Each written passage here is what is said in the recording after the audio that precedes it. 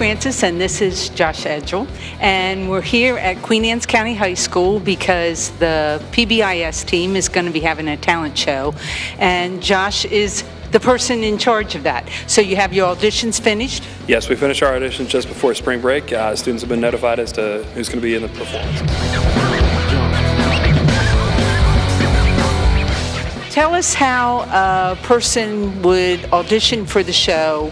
What do they need to have prepared to come in, like for next year, since the auditions are already done this year? If a student wanted to participate, they'd need to get their act ready. They'd need to, pick out what they'd want to do, practice it, rehearse it, be prepared.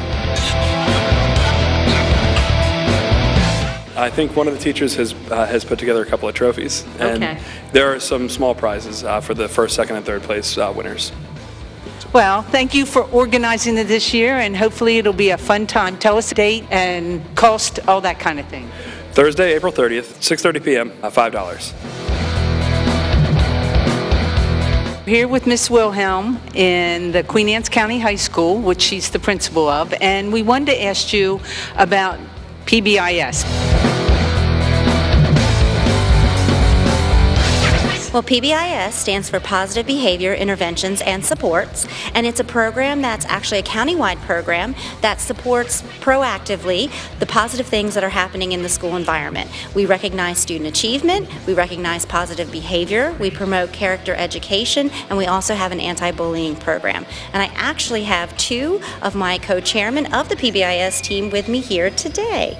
So they can tell us some of the activities or things that you've sponsored throughout the year. Absolutely. They have some detailed information that they'd like to share with you, and we've had a very special announcement happen just this past month about our school that they'd like to share with you as well.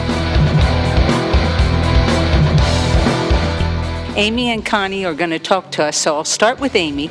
Tell us what events and what activities PBIS team's done. Okay, our PBIS team implements an anti-bullying campaign and that utilizes lessons throughout the school day. In addition to that, we also have a mentoring program as well as positive accolades for staff and students. Now, I hear there's a special award that's happened this year, Connie. Could you tell us about that?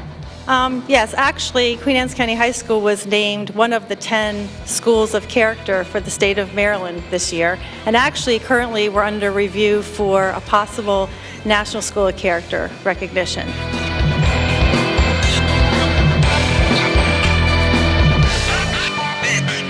Tell us again, date and cost, all that kind of thing. Thursday, April 30th, 6:30 p.m., $5.